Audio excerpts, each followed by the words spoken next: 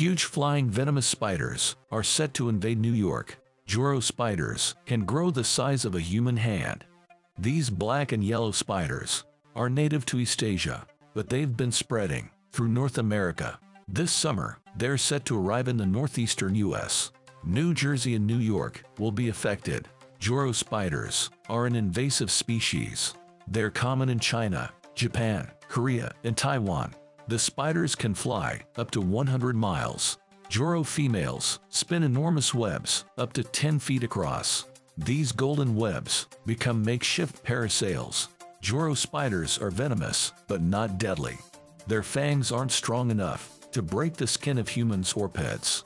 Like in most spiders, Joro females are larger than males. Their body can reach around an inch in length. The legs can span 6 inches. The females are brightly colored with red splotches. They often cannibalize their brown-colored male mates. Joro spiders made it to the U.S. about 10 years ago.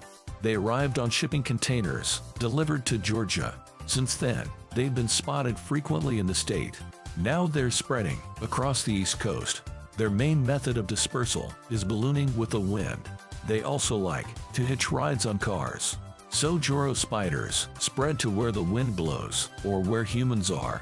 Researchers predict that the arachnids will spread over most of North America. Joro spiders can survive in vastly different climates.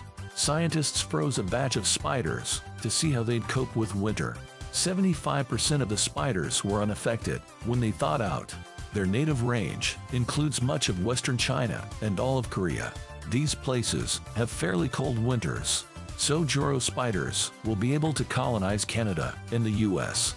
While they might be scary, Joro spiders aren't dangerous. They rarely attack humans, although they can deliver a painful bite. It's not enough to cause any lasting damage. Joro spiders don't want to go inside homes. They much prefer staying outside to catch prey. They use man-made structures as the foundation for their webs. The biggest problem is the Joro's invasive nature.